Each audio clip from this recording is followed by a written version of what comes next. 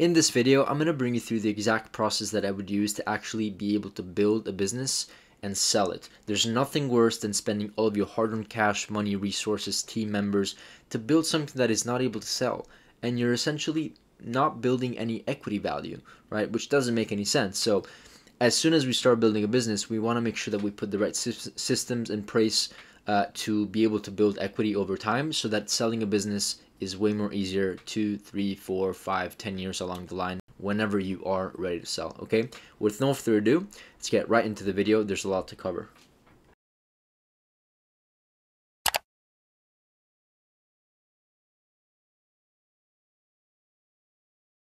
Great, so this video is actually, and I would say honestly, is going to be an exciting one, because I always see entrepreneurs, especially the entrepreneurs that are building businesses for the first time, that they're spending so much time, sweat and tears, and whatever, call it whatever you want, a lot of time putting, distributing their energies in building something that is actually not sellable.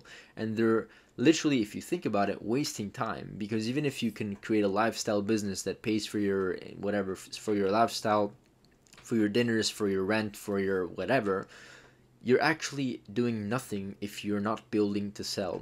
And it's important to build to sell for two simple reasons. Number one, you have the options to do that, and you're actually spending a bunch of time and you're allocating a bunch of resources to building something that is worth over time. And number two, even if you end up not selling, if you build to sell, you automatically put yourself in the best of the best scenarios when it comes to operating a business, right? Because if you're building to sell, you have to make sure that you have certain fundamentals that work on the sidelines to be able to operate a business or run a business that operates smoothly, right? Which is what buyers or private equity investors look for when they buy a business, right? So I'm going to bring you through some certain, let's call them core fundamentals. I have like 5 that I'm going to go through so far. 1, 2, 3, 4, 5. Of course, these are not the only things that you need to look for when it comes to building enterprise value to be able to sell. There's a lot more, but these are the 5 principles that are really necessary.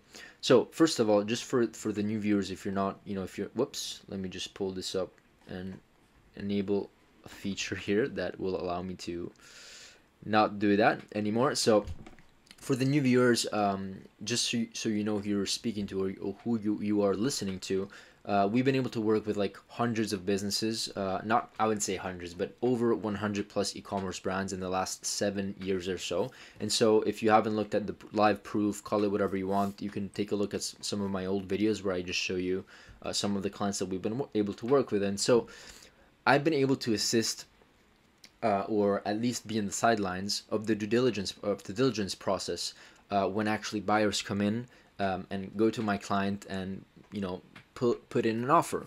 And because of that, I've been able to understand what actually creates more value for a business and what actually creates less value for a business, which is why I wanted to create this video.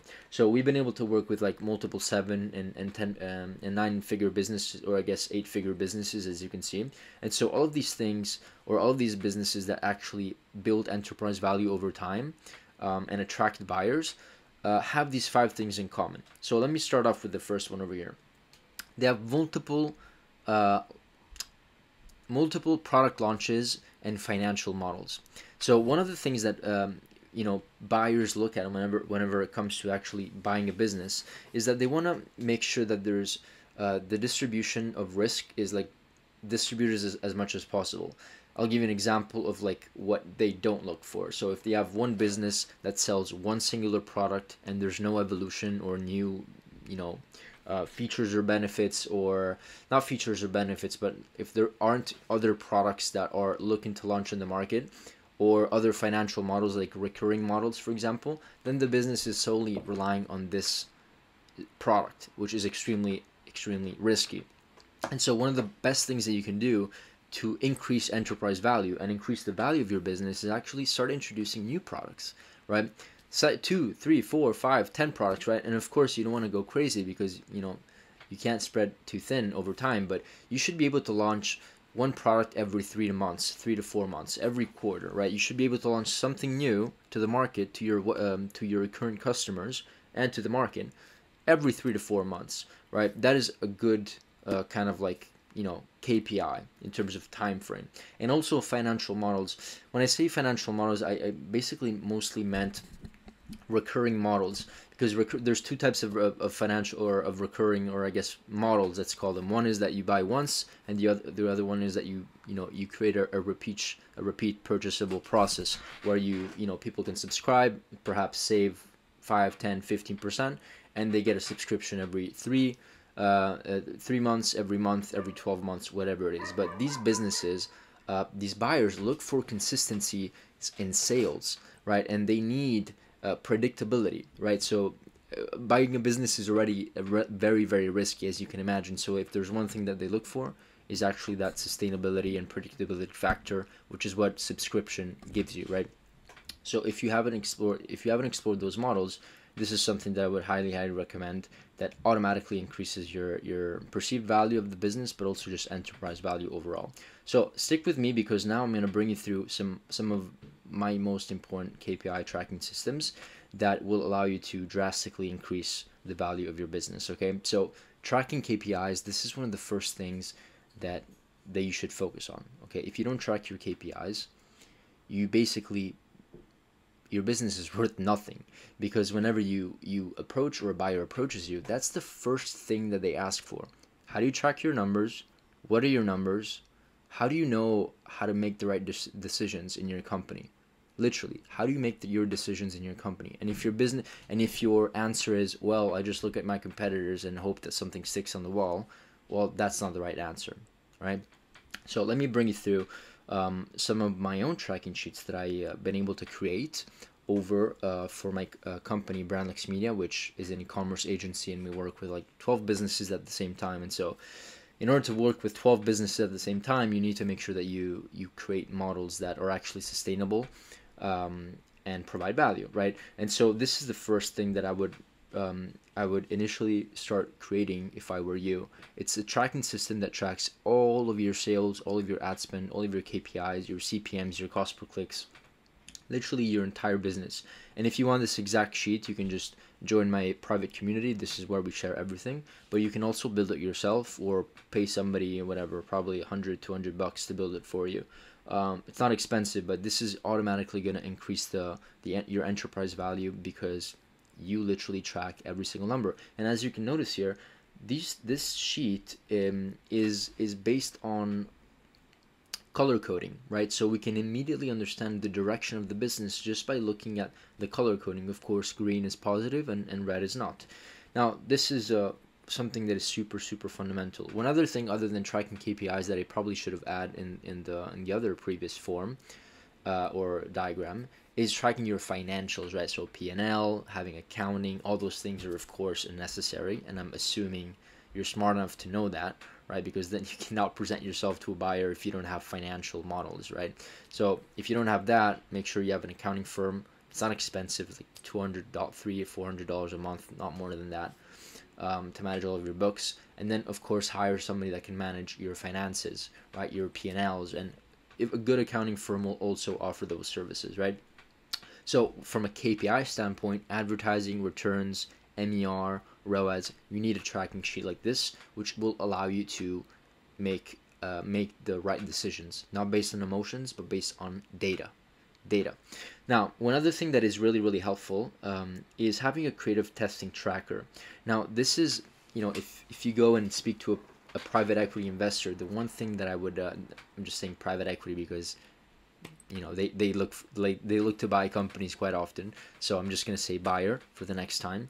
But if I were to speak to a buyer, the first thing that I would actually show them that we are actually tracking every single test that we put out in the market, and we track its KPI, what product we launched, what landing page we used, what creative concept we use, what marketing angle we use, what emotion we inspired to extract from the avatar customer, what avatar customer we're using, what hook we used, what messaging we used. And essentially what we do with this sheet is that every single column, or sorry, I should say every single row that you see over here, this one, they're basically all an ad set, like a test, right? And as you can see here, we track when it's launched by the month, the product name. This is a template, of course. That's why it says product one. We track break-even ROAS, the creative concept that we use, the marketing angle that we use, the emotion that we want to once again extract from the customer, the avatar customer, the hook, the messaging, every single thing. And then we also add typically like the ad copy and the creative link, whether it's an image or a video, etc. And then we actually document the entire process of like the results, whether it was a winner, a loser, to be determined or whatever, break even. And we track the ad spend, the ROAS, which is also of course color coded, right? And so I would show the buyer that every single test that we do is completely 100% tracked, and we know exactly what to do, what our next test is going to be essentially. And so we don't, a big problem with ecom brands is that they don't have a process where they track what's working and what is not working, and they just look at their competitors, as I said at the beginning of the video, trying to find something that sticks on the wall essentially. So we don't want to do that. It's not smart. It's not sustainable. It's like hoping that something sticks on the wall, which is what buyers don't want you to do. They want to see a systematized process that they can actually come in and easily replicate, which is these sheets and financial models or KPI tracking models. And of course, that what you can do is that you take your learnings and you write your notes, and then you can come up with a new test or next step, as you can see over here. So we noticed that this one over here, this test number 2 did very well, and so we would have a next step where we propose maybe a similar test or a similar creative concept that we want to test and scale, right? And then of course from all of this comes amazing dashboards and like graphical representations that you can create once you have all of your columns filled out. And so in this example, this is just an example, we can literally track what our win rate is. So out of like 10 ad sets that we launch or 10 creative concepts, how many are actually winners? In this example, it's like whatever, 11%, 35% are to be determined, 30% are losers, and 23% are break even. So this is like, decent metrics. And then we can do like ad formats tests. So 50% of the ads that we launched were videos, 50% were images. Just having a super cool way of doing this. Or of reporting this is really, really important. Same thing that we do just for documentation, just to finish the KPI tracking dashboard circle here, is that we do the same thing for ad copies and visuals. We have a systematized way to track every single ad copy that we put. So for example, we would write the ad copy here along with the headline, and then we would, based on colors, the colors tells us whether we tested the ad copy or we haven't, or it still has to be tested. And then we track them based on when we launched them and whether, what type of stage of different level of awareness they are in. So like maybe it was for most aware, for product aware, for solution aware, problem aware, completely unaware. And so based on the stages, right, of marketing, a level of awareness, then we put the right ad copy in the right place. And once again, this is like a hub where we can document everything that we publish and work on. Every single thing that you do should be documented into some sort of sheet so that the buyer can actually go back and see, okay, they actually tested this. Okay, they tested this and it didn't work. Or they tested this and it worked very well. And so just having a hub where you can rely on, same for visuals. We have like the exact same photocopy of the sheet, but just for like videos that we do with their links and feedback or whatever. This is mostly for clients, that's why we have a feedback column. And same thing with images. This is just a template, right? And then we also track UGC collaborations. This is probably the last thing I'm going to talk about here just to move on. But we also have a sheet where we track all of our UGC collaborations. So guess what the buyer can do? They can go in here and track all of these people that you've worked with. You have all of their emails, their addresses, their pricing, right? Having everything into one spot where they can just come in, replace you, and improve your process and scale. That's what buyers are looking for. They don't want complex, unscalable business models. They want easy business models that can scale and can easily be replicated, and it doesn't require like 50 people just to do one particular thing. It has to be very simple to understand, and you have to document everything. So we do the same thing with like CRO. So we have a CRO tracker to test like landing pages and tests, but I'm not going to go this far. That's, you get the point. Tracking your KPIs. Next thing is number 3, is having a bulletproof, and this is mostly for ecom, having a bulletproof creative infrastructure. If a buyer is looking to buy an ecom business, you better tell them that you have a consistent, predictable way of producing content every single week through images and mostly through videos, right? Because in most of the scenarios, videos will outperform images, right?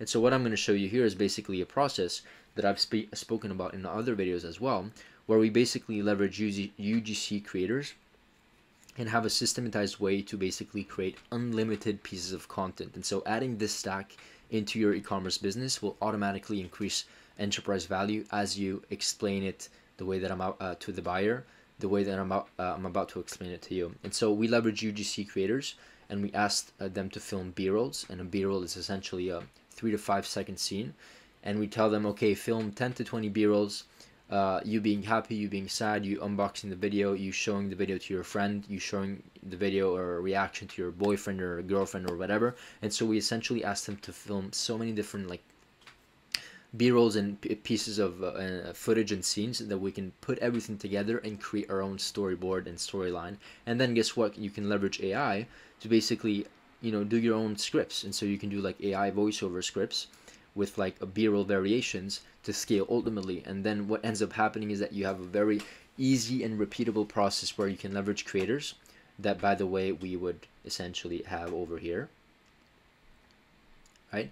As within our tracking sheet, we leverage these people, and then we ask them to have deliver systematically every single week or every single month, whatever the agreement is, B-rolls and scenes that we can then leverage throughout by leveraging our editors in-house to build scenes and different storyboards and different storylines and different marketing angles to scale your content machine or engine, call it whatever you want. And having this process will allow you to have a systematized and predictable way of scaling your creatives, which is exactly what you need to get to the next level.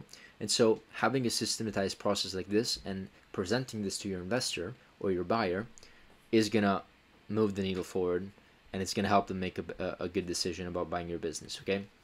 One other thing that investors look for or buyers look for is making sure that you don't put all of your eggs in one basket, right? So if you're doing TikTok, why not also explore Snapchat or Google or Pinterest or email marketing or SMS marketing, right? Meta, TikTok, Bing, SMS, all of these things. What essentially these buyers want to look for is a process where as soon as the customer comes in, whether it's from Snapchat or whatever source, you make it impossible for them to go out, and they're essentially in the ecosystem, right? And this ecosystem needs to revolve around multiple different facades and multiple different platforms, which is what allows them to essentially never lose a customer, right? Wherever the customer goes, they see you and only you, and this is how you position your brand as the authority in your niche, right? And so this is what investors look for. So if you're just doing one platform, even if you're doing 7 figures a month, I actually don't care. It's not about the numbers, it's about how you present your business, right? If you're doing one channel and you're doing very, very well, explore other channels. Even if you can't prospect there, meaning that you literally prospecting audiences and prospecting ads to completely cold audiences are just not working, you can still put an extra 3, 4, 5, 10% of your budget towards just retargeting, which is most likely 7 times out of 10 going to work for you because you have maybe a stronger foundation somewhere else. So make sure that you build omnipresence, because it's going to increase, once again, enterprise value a lot more, and it's going to distribute your ad spend risk so that you can have a much more consistent and less fluctuating revenue stream every single day, right? One thing that you got to learn with ecom is that if you do one channel, one product, one shop, one offer, you're going to find inconsistencies within your e-commerce business. If you have multiple offers, multiple angles, multiple ads, multiple ad platforms, your consistency levels are going to be way more consistent, right? Hopefully this makes sense. Last thing but not least is building a strong and structured team. You want to be able to build a team that is very easy to get into and work with, right? You don't want super kind of like unstructured team that cannot work together or that requires a lot of management. You want to create a team that is very streamlined, very lean, and especially with ecom, you can actually do that. I have e-commerce clients that have 7 employees or less than 10 employees that run 8-figure empires. So you don't need who knows what, okay? You need at least, those 4, 5, 7, 10 people in your team, whether it's an agency that feels like an in-house team or an extension of your in-house team, or whether you want to create this team in-house yourself, you have to create something like this. And so the way that we operate at Brandlux Media and the way that we structured our agency is that for every pod, which could be a paid advertising pod or an email marketing pod, right? And of course, each pod is going to be different based on department and based on service. I just wanted to put in a paid advertising pod because, you know, paid ads is a popular service and something people want. And so you have a pod director that basically manages the entire paid ads division. You would have a head of performance, which is basically the person in charge of actually coming up with, you know, new creative ideas, or making sure that they monitor ad results, and they go and track everything into like the KPI tracking sheet, right? This is what the head of performance does. They're basically head of performance, literally. And then we also have a creative UGC director that is basically in parallel, that have head of performance but handles more the creative side. And then on the lower side of the scheme, or this pod, is we have media buyers, and we have creative directors, or sorry, creative strategists that come up with copy, headlines, captions, etc. And then of course under these people there's video editors and graphic designers. If you want to scale to 8 figures, this is probably all you need when it comes to the paid advertising side. And so this is probably going to be yourself. So it's going to be 1, 2, 3, 4, 5, 6, between 5 and 7 people. And then if you want to add maybe email marketing, right, somebody that does email marketing, you maybe hire an extra person. And then if you want to have somebody that does maybe, you know, another service like TikTok shop, I don't know, you would probably need to hire another person. But typically you can build an 8-figure empire or multi-7-figure empire between 5 and 10 people. And of course it's going to be different every time, but this is just the way that we've structured it. Okay, so hopefully this makes sense. Understand that building a strong team is going to be one of the main motivating factors that is going to have a buyer say, hey, I'm interested. Okay, so hopefully this video was valuable. I hope it was. Let me know if you have any questions about similar topics. And yeah, that's it. Like, subscribe, ring the bell, and see you in the next one. Bye bye.